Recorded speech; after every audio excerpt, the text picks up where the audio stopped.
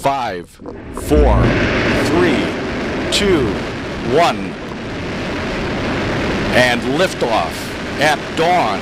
The dawn of Orion and a new era of American space exploration.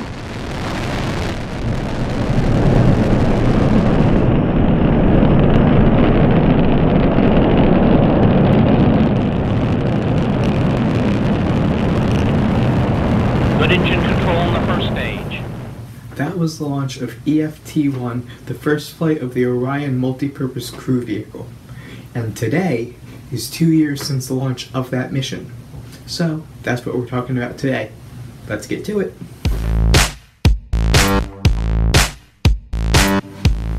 Now, because this is the rocket blog, we're not going to be talking about the technical details of EFT-1. And quite frankly, there aren't that many technical details to discuss. Instead, we're going to be talking about my memories of that mission.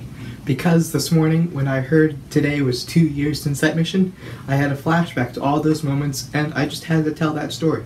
So first off, for those of you that don't know, EFT-1 was an unmanned 2-orbit mission. Launched atop a Delta IV Heavy rocket, the Orion crew vehicle went into its first orbit, a low parking orbit, before the relight of the Delta IV upper stage to put it on a high elliptical re-entry orbit. Purpose of this was to get the crew vehicle to re-enter Earth's atmosphere at a speed roughly similar to what it would if it was coming back from the moon or an interplanetary mission. EFT-1 was all about that re-entry.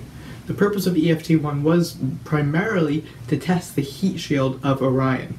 The first test of Orion as a whole won't be until the Exploration Mission 1 in 2018.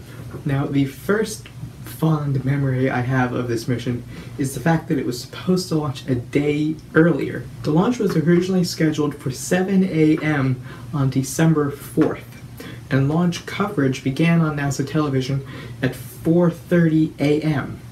Now, me, being a complete rocket geek, got up at 4 a.m. to watch that coverage, even though I knew it wasn't launching until about 7. I remember for those 3 hours before the launch, I mainly just, watched the broadcast and did homework. Then as the mission got closer to launch, I went downstairs, turned on the TV, and got ready to watch the launch with my family. Unfortunately, the launch was then delayed till the next day. The next day, I did not get up at 4 a.m. Launch coverage didn't start until about 6:30 that day, but if it had started earlier, I would have probably gotten up. Now, the next day, December 5th, the launch did go off as planned at around 7 o'clock that morning. The only problem was our internet managed to cut out at exactly T0, so I missed the liftoff itself. But luckily, our internet came back at around T+5 seconds, so I was able to watch the majority of the ascent. Now, this day I did actually have classes, but luckily, after launch there isn't much going on EFT-1. It's really just coasting through space. So I was able to go to classes, pay attention without being distracted by this historic mission, and after class I was able to open the broadcast and watch the vehicle re-enter and land. I distinctly remember, watching that vehicle descend through the clouds under parachutes and splash down in the ocean. I probably will forever remember that, because that was the first flight of what will eventually bring NASA astronauts to Mars. Now, whether they're the first astronauts to walk on the Martian surface is yet to be seen, because there now are a few other contenders in that big next step. So where are we 2 years after EFT-1? The capsule was successfully recovered after the mission, and NASA has since carefully studied the vehicle to see how it handled re-entry and what design changes do they need to make before the next mission. While the design of the heat shield itself is primarily staying the way it is, the design for the heat protection system around the rest of the capsule is changing. The original EFT-1 mission flew with a series of black tiles to make up the majority of the insulation around the back side of EFT-1 flew with a series of black tiles around the majority of the vehicle. NASA has since decided that they want to go back instead to an ablative material similar to what was flown on the Apollo missions, and as a result, the capsule will have a silver metallic finish, which in my opinion actually looks a lot cooler. So yeah, 2 years later we haven't flown another Orion vehicle since. The next one isn't slated for another 2 years, unfortunately. Now, moving on to other more recent topics, a few weeks ago I got to watch the launch of the GOES-R mission from Cape Canaveral.